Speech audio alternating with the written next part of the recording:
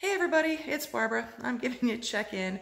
I am stir crazy and kind of starting to lose it. My only human interaction in over a week has been avoiding the Stepford zombies at Publix. So, yeah, a little heavy.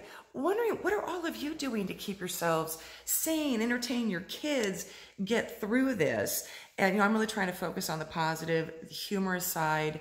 My favorite joke right now is that it's 9 p.m., so it's time to take off your day pajamas and put on your night pajamas.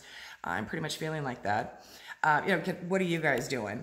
And, real estate's been interesting. As a real estate agent, of course, I have deals under contract. I have buyers and sellers asking things during this time of uncertainty. What I can tell you is the banks and title are open and we are still proceeding ahead.